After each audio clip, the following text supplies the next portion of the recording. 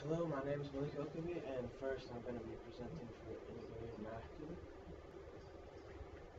So this is my homework assessment and completion chart, also for phenometer test 1. So this is not the last chart I got, this is the first one because I'm presenting on the first test essential skills. So here for the homework I got all fours, and it says you check your answers as you complete your homework, yes, and I don't know what that says, but it's a yes. And for the assessment scores for the quiz, I did good on most of them. There's like some 3 variations here and here, but I did good for most of them. How did you study? I just pay attention to class. It's kind of easy for me, so I'm study. Maintaining an A. Like I said, it's easy, so I just did good on the homework, tests, quizzes, basically just getting good grades. My lowest essential skill is essential skill 1, learning target 1.2 proofs. Only thing is, I kept writing definition of congruent before classifying the angles, like right here. Basically, I just gotta switch these steps and these steps. So here's 2 quiz problems and here's 2 test problems. So here I gotta switch the steps, I didn't do them, and here I did do them right. I didn't get all of them right on the test, but I got a lot of them, because I still got confused. Semester analysis, I deserve an A, just because, good grades.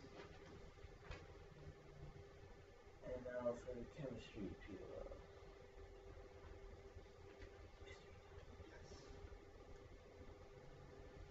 Okay, so I'm going to be presenting on the Unit 1 gases, random and molecular motion, gas laws, standard temperature and pressure, STP, Celsius and Kelvin, and ideal gas law. So random molecular motion is basically the molecules, they don't move in a specific way, it's just all random, they're all bouncing off of each other, and it also plays a part in diffusion, which is like if there's 2 different gases, random molecular motion makes them slowly diffuse, like they integrate into each other. Gas laws. So Boyle's law means that if volume goes down, pressure goes up, so that's an inverse relationship. Charles's law is if volume goes down and temperature goes up, it's also, wait, no, I think I did that wrong. That's also an inverse relationship. Volume goes down, temperature goes up, temperature goes up. No, I screwed up. Yes, that's correct. It is correct. Yeah. Alright, so if temperature goes up, volume goes up.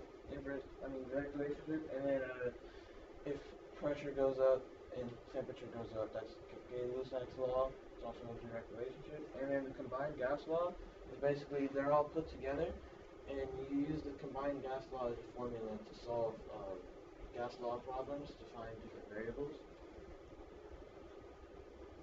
STP is standard temperature and pressure.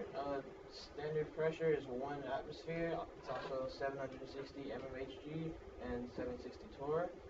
And standard temperature is 273 K, which equals 0 degrees Celsius, which is also absolute 0. And STP is the best conditions for gas experiments because they all react similarly under these conditions. And Celsius and Kelvin, basically Celsius is Kelvin minus 273, or Kelvin is Celsius plus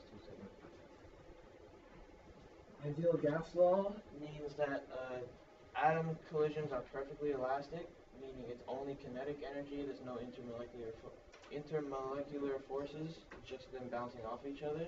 And these are the constants that you use to solve ideal gas law problems. And depending on what you're solving for, you use a different constant. So if you're solving for moles, pressure, or volume, you use different ones. And this is the ideal gas law formula right here. And that's it. Awesome. Thanks. You can turn off the video.